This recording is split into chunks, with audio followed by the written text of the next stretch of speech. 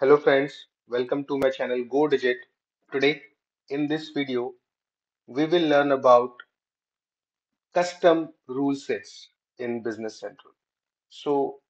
As you know that last week as well we learned about this uh, option, or you can say about this code cop, UI cop, per tenant extension cop, app source cop, and Business Central intercop.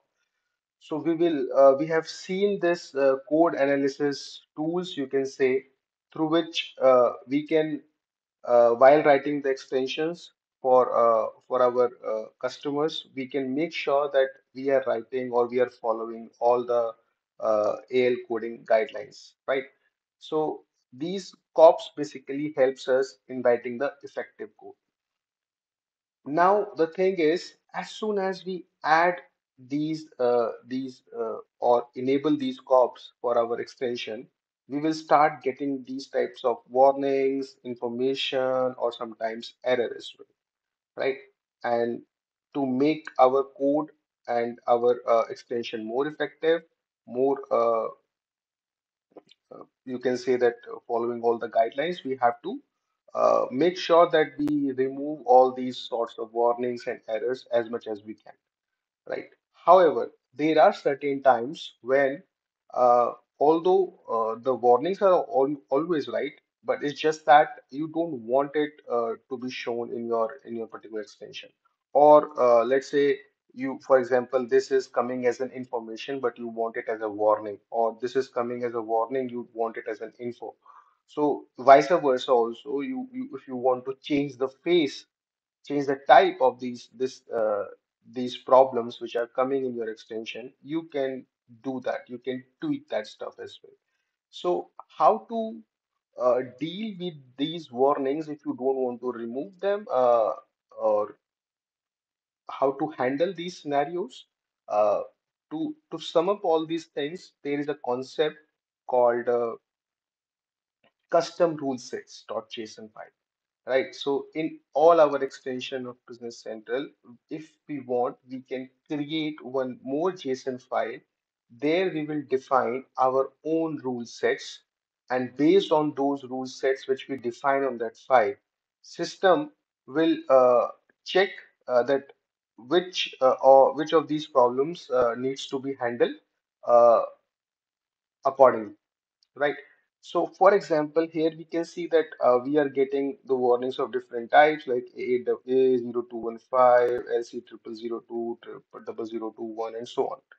Okay, so what best we can do is, first of all, we will see two, three ways of doing this thing. So, for example, what I can do is I can create one folder called custom rules. Okay, and here I can create one file called app dot ruleset ruleset dot json.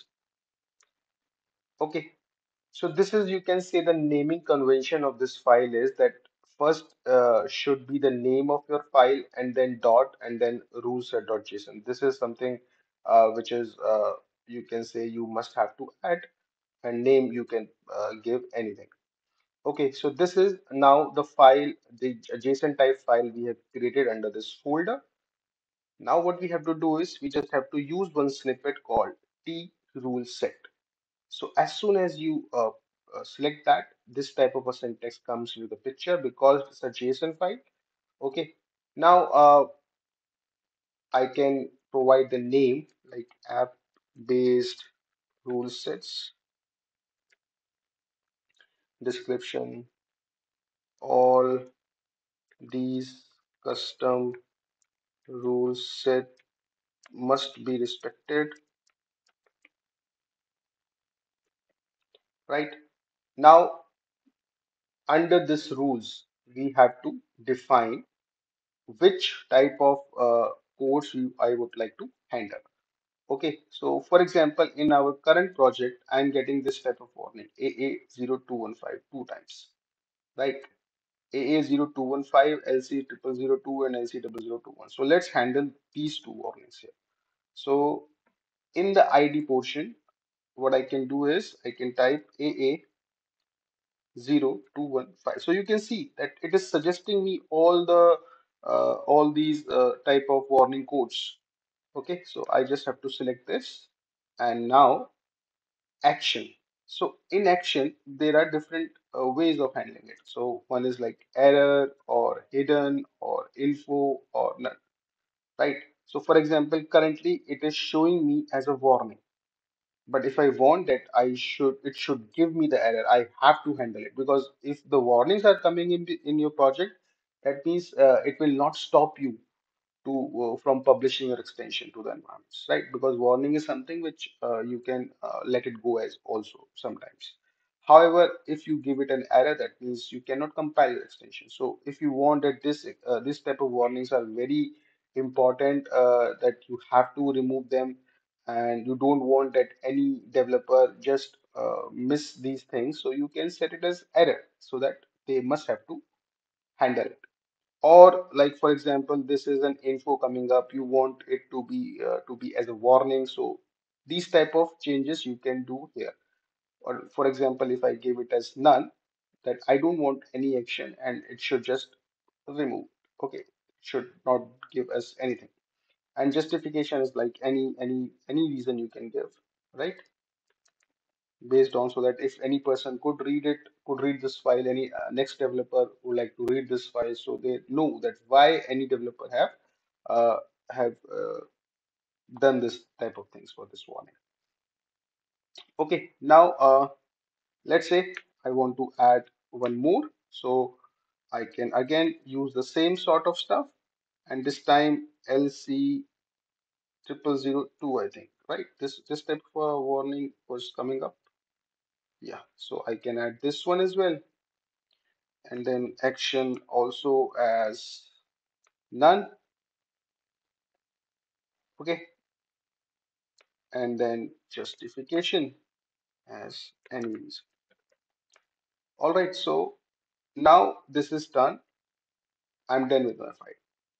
Okay, so this is what I wanted to handle in these two, and based on, like, if you want to handle multiple things, you can very well add all those things line by line. Okay, but after even adding this file, these warnings are all this stuff is still showing in the problem section. So why? So to handle this thing, we have to open the, let's say, user settings. Okay, so I'll open the user settings here and type here code analyzer. So here in the code analyzer, you can see that already these cops I have already opened up, and code analysis is true. That's why I'm getting all these warnings, which we have learned last week. If you've not watched that video, you can watch that. Now, to make or to enable this JSON file which we have created, we have to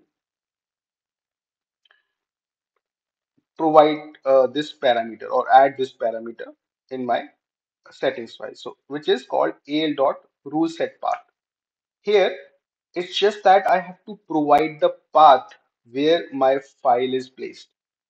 Okay, and then everything will be sorted.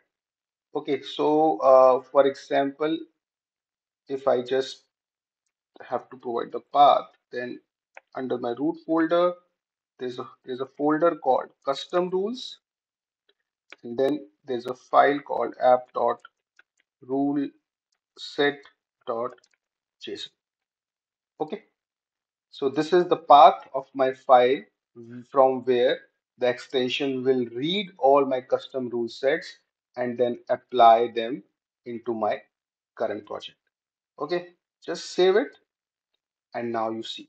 As soon as I save it, all those two warnings which were actually coming up in my extension are gone now.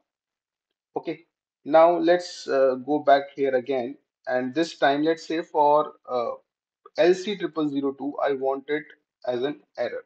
It should show me as an error. So I can type here error, Control S, and you can see this. Immediately I'm getting this as an error, and now I cannot save my extension. Okay, now get it back again, none, and see, it's gone. So even though you have enabled all the standard code cop rules in your extension, but in case you want to handle it based on different your company rules, then you can always handle them via the custom ruleset.json. So this is one of the way to handle these stuff. Now let's see the second way. For example, there are other files as well, which or other rule sets as well, which you want to handle. Okay, and then on how to add multiple rules or how to add the second file or second rule set, which is uh, already been there, and you want to add those rules as well. So for that thing, we have one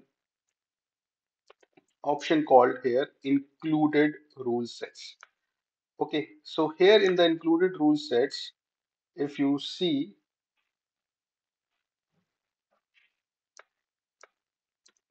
here we have two parameters which we can add. One is the action, and this is like options, same options are coming up, but it's better that we should select default here. Default means that whatever actions are defined in that particular rule set file, I want that should be applied. Okay, and then the path. Okay, so for example, here I can do one more thing is that I want to add one more file. Let's say company dot rule set dot json. Okay, t rule set test, and then now I will handle this other warning LC0021. So what I will do is I will type here LC0021, LC0021. Okay, and it should show me also as none.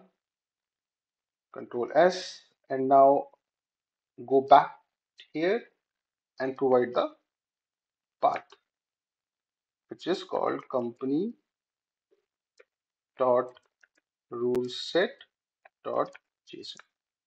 Right? Control S, and now you see that warning is also gone. And now there is no problem in my particular project. So this is also one of the way that in your existing rule set file, if you want to add other rule sets, you can always do the same. Right? Let's see the third way of handling it. People might raise this question that if I already have this rule set file, why should I create a second rule set file and then add it as an included rule sets? That's perfectly a valid question. So obviously I don't need this. So what I can do is I can delete this, and here the concept of included rule set means that maybe the rule set file is not available in your local system or may be available somewhere else. Okay, in some other SharePoint kind of a folder or in your GitHub repository. Okay, there all the common standard rules which your company follows are already placed there, and you just want to add them as well in your extension along with your custom rules for a particular extension. So how to add those things? So for example, uh, this is my GitHub account, and here I have created two repository. One is the public repository and second one is the private repository.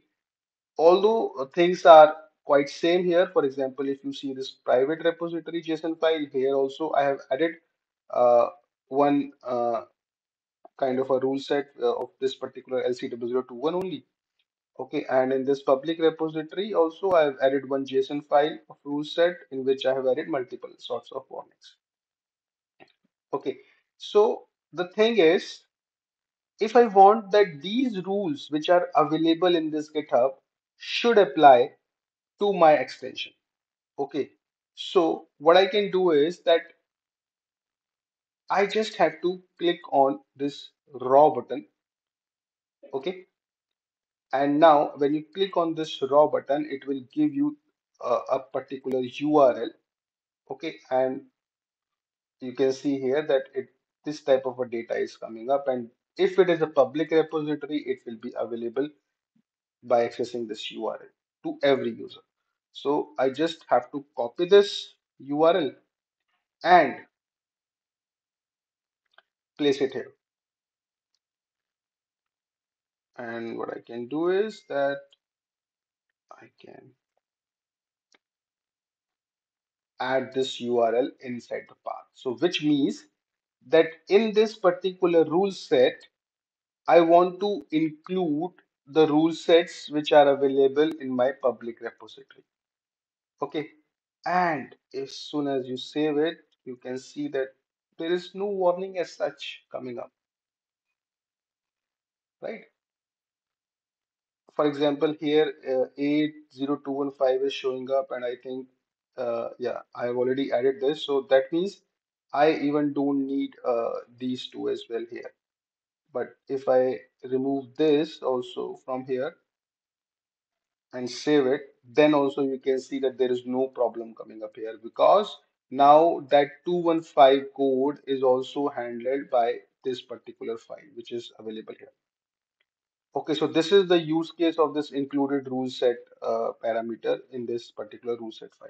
That I want to add my own rules along with the default rules which are which comes as a standard for your company. Okay, so this is the one of the way. But now the final way is that why should I add this file in my extension when I have this right concept out there that I can place a common file in my public repository, and then all the developers of my organization must have to adhere to all those rules, right? So rather than every developer in his own local system create in his own extension, always create this rule set file manually and add them in your extension. No need at all. Okay, so what I can do is I can delete this. I can delete this folder as well. Okay, and now if you see, I have come here in the settings file, settings.json. Here, as you can see that we have this parameter called al.rulesetPath. Okay, so I just have to provide the path or the URL here only, right? So which means that now in my settings system, my extension always check the rule sets which are defined in this URL and apply them in my particular extension. Okay, but because these are external rule sets, okay, if I let's say reload my window,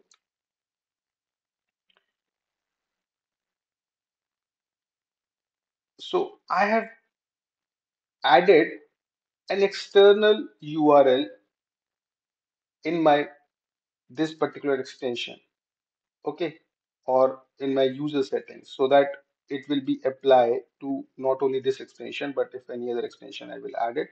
So it will apply all those rules here. But along with that, I can this enable external rule sets. By default, it is true, right? So which means that because this is an external rule set, and hence system should not look for the rule sets in my custom extension, but it should look for the rule sets defined externally. Right. So when you add these two parameters and define the URL here, there is no need to add those custom rule set.json file in your every extension. However, depending on the need, as I mentioned always, that uh, this custom rule sets, the best advantage of having this is only that it can be changeable on app to app basis, right? Because every app needs different types of needs or requirements, and so that you want to handle certain warnings there, or you don't want to handle every warning there. So for all these scenarios, these are the multiple ways through which you can uh, utilize this custom rule sets concept in your AL extensions, right? So that's it in my today's video. I hope you like it. If you like it, please hit the like button and please subscribe to my channel. Thank you so much for watching this video.